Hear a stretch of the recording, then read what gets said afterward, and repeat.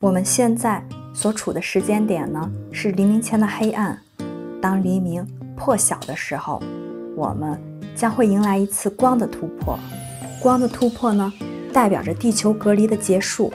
以及宇宙所有黑暗的终结。地球隔离区呢，是26000年之前由黑暗势力制造的，不是由银河联盟制造的。银河联盟也绝对不会把人类囚禁在一颗被隔离的星球上。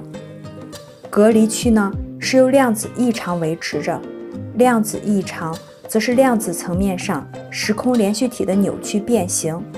这个呢，在古代的诺斯底文献中被称为错误。量子异常对正面外星种族的移动技术造成了很大的麻烦。正面外星种族呢，也不是万能的天神，他们也有不足之处，不然我们人类早就在很久之前就得到解放了。以太植入物呢，是把人类困在第3维度的主要结构。在26000年之前，执政官利用植入物构建了一个虫洞网络，并且在16000年前入侵马格德林的时候进行了强化。黑洞中窝藏着爬虫人以及他们的以太科技，这些呢，光明势力正在积极的清理之中。而以太和星光层的黑洞当中，还有一个墨黑色的元素体，那个像墨汁一样的实体正是所谓的黑暗，因为它会吞噬以太和星光层里面的光。当这个墨状体彻底清除之后呢，非物质层面就会发生一次光的突破。植入物周围强大的以太电磁场会产生一种永恒的循环，永恒的循环是被扭曲的时空连续体，会让受害者呢出现无止境隔离的错觉。不过呢，这种感觉根本就是不真实的。一旦这个电磁场消失，操控它背后的执政官也消失的话，隔离就会被立刻解除。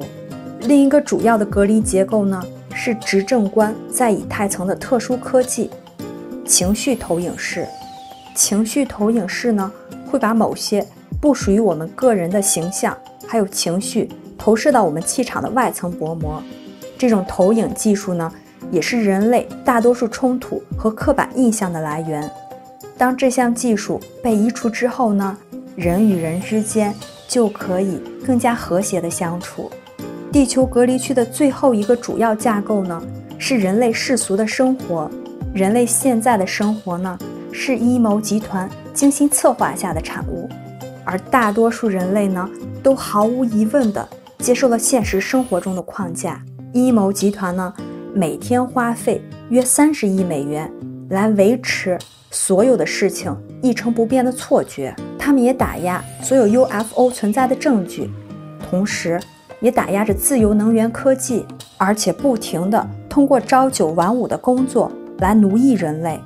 大家呢，可以用灵性的10项创造法则来显化自己所想要的生活。每天问问自己真正想过什么样的生活，然后用心去创造，这样呢，地球也可以早一点摆脱隔离区的状态。抵抗运动、昴宿星人、天狼星人、大角星人等等，还有其他很多正面的外星种族正在努力帮助我们拆除这个地球隔离区的监狱，所以大家会期待以后还会有更多的好消息释放出来。当然，我还要强调，最重要的呢，是我们也要行动起来，跟他们一起合作，在创造我们想要生活的同时呢，帮助地球上所有的人重新获得自由。